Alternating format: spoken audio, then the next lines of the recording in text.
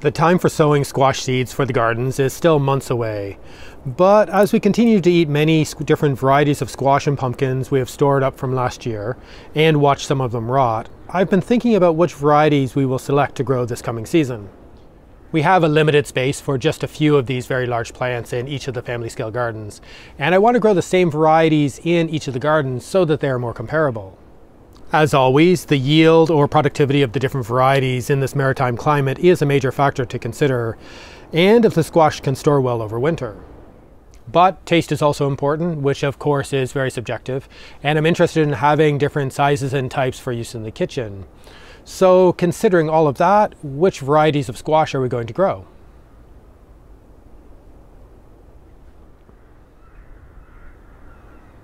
For many years, I have relied mainly on one hybrid variety of squash called Crown Prince, and have been quite pleased with how productive it can be and how good it tastes. But it does have its limits for use in the kitchen, and I began trying to grow some other varieties a few years ago, but haven't been so successful at finding another good option. So last year we grew a large trial of 29 different squash and pumpkin varieties, and it was really interesting to see such a diversity of possibilities. But it probably wasn't a fair trial, as the soil conditions were not great and likely varied quite a bit over the large space that so many plants occupied. And we were only able to grow one plant of each variety, but we did get some useful information, with some of them producing really well and others very poorly. Many of the varieties didn't seem to ripen in the gardens very well, which can really affect the storability of the squash, and this is an important characteristic, but a few of them seem to continue to ripen quite a bit while being stored over the winter.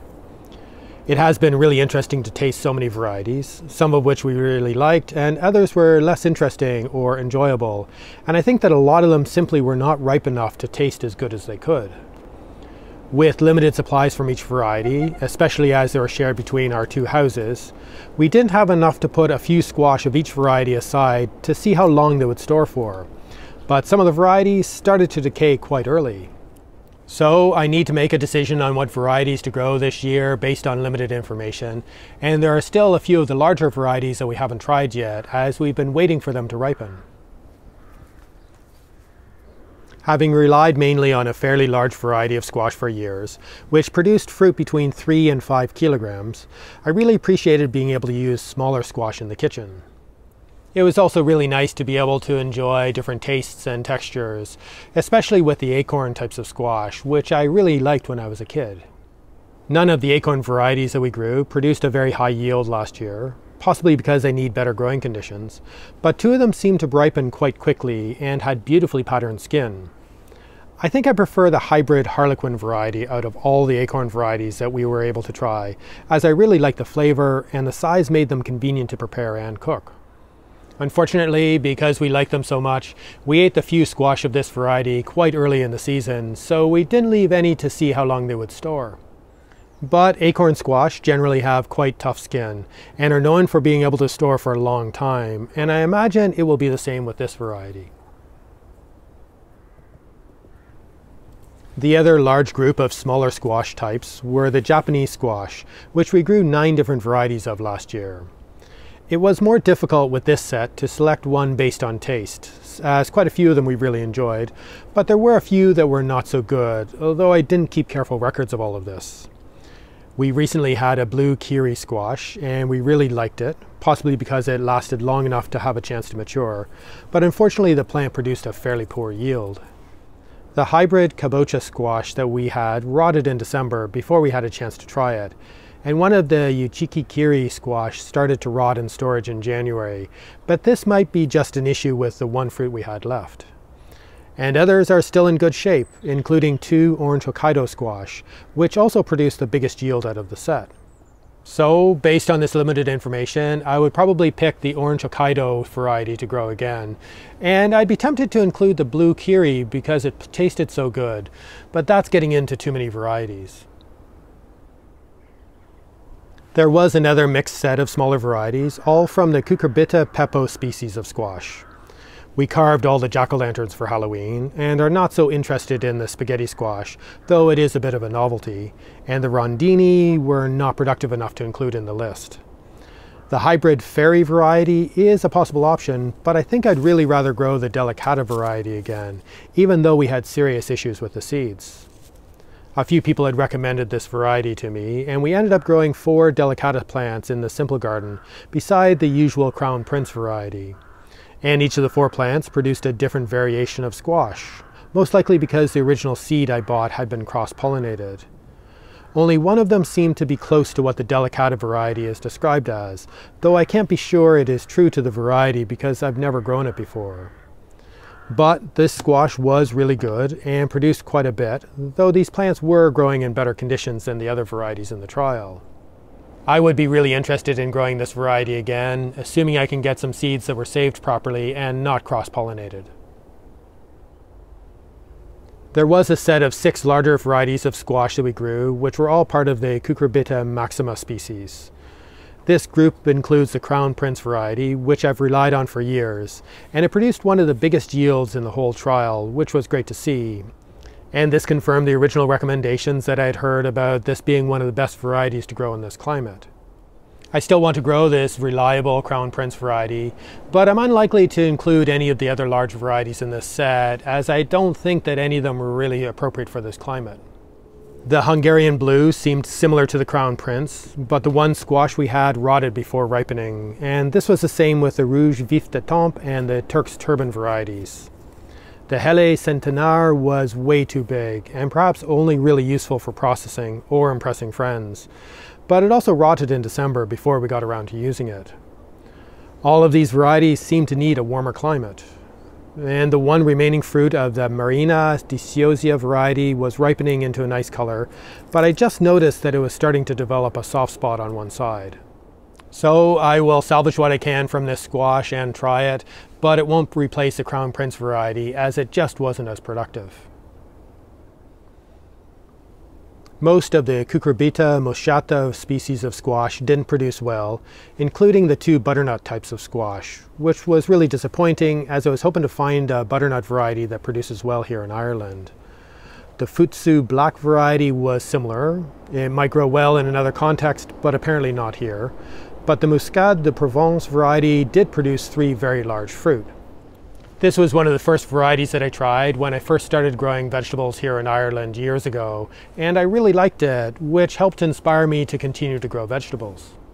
So this variety has some sentimental value for me, and I was really pleased to be able to grow it again after all these years, and that it produced a heavy crop of large squash. The skin was originally a dark green, rather than the usual ochre color the squash apparently turns into when it is ripe, which was disappointing. But someone suggested that I wait and let it continue to ripen in the warmth of the house, and 3 months later it is finally beginning to turn that characteristic color, so it might be almost ready to cut open after a long wait. It would be nice to grow this again, but it's really too big for our context, at least to include in the planting plans for squash for the family scale gardens. In 3 of the family scale gardens, we really only have space for 3 plants in each garden, and I think I would grow 1 plant each of the hybrid Crown Prince and Harlequin varieties, and the open pollinated Orange Hokkaido variety.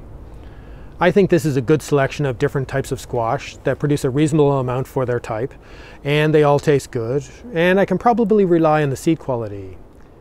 In the plans for the polyculture garden, there is space for 4 plants, and in addition to these 3, I would probably add 1 plant from the open pollinated delicata variety, assuming that I can get better seed that are true to the variety. In the simple garden, we have space for 8 plants, so we can grow 2 of each of these 4 varieties. So 3 of the varieties would grow in all 5 gardens, with the additional delicata variety growing in just 2 of the gardens. I think this is a decent balance between growing a diversity of varieties and having some consistency between the different gardens so that we can compare how the same plants grow in different conditions. And I would expect a really good yield from these 21 plants, but probably less than we've been able to harvest in the past from the same space when we grew just the one really productive Crown Prince variety. This is a compromise with trying to get a more diverse crop, but we won't be short on squash, as I also want to grow squash in some of the other spaces. There is a space beside the older polytunnel that I could use to grow another variety trial this year, but I think it might be more interesting to use it for another type of trial. One of the delicata cross-pollinated plants produced a crop of smaller green fruit that eventually started to turn orange in storage, and I wasn't originally impressed with the yield.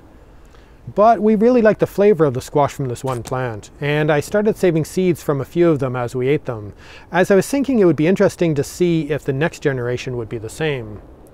I suspect the seeds in each of the fruits was likely cross-pollinated again, so there might not be any plants in the next generation producing similar to what this one plant produced. But I wonder what would happen if I grew a few plants from each of the squash that I saved seeds from.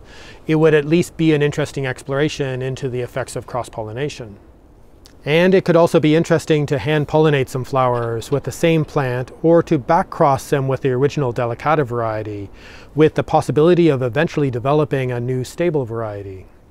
This would be interesting, but it would take up a lot of space that might be better used for other crops. And it would also take quite a few years and some skills and knowledge about plant breeding that I don't currently have.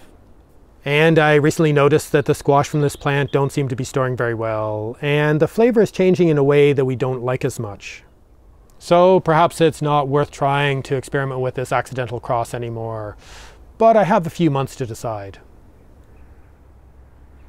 Even if I don't explore a bit of plant breeding and use that extra space for other crops or explorations, I still want to grow a few other squash varieties.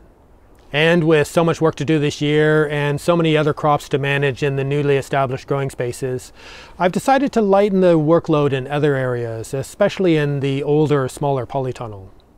Instead of filling this protected growing space with the usual wide range of crops, including tomatoes, peppers, beans, and cucumbers, which we also grow in the other polytunnels, I'm planning to fill this space with squash plants this summer. There is enough space to try a lot of the same varieties again, and possibly add a few more, to see how they all produce in the sheltered conditions of the polytunnel. And I am probably going to add into the mix some maize or sweet corn and climbing beans for producing dried seed, to explore a version of the Three Sisters, but a protected cropping one in order to be successful in this climate.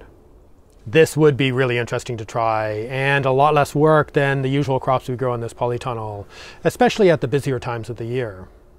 So in the end, we won't be limited to the selections that I made for the other gardens, and I still get to learn a lot about the different varieties of squash, and we will hopefully get a bigger range of properly mature squash to try.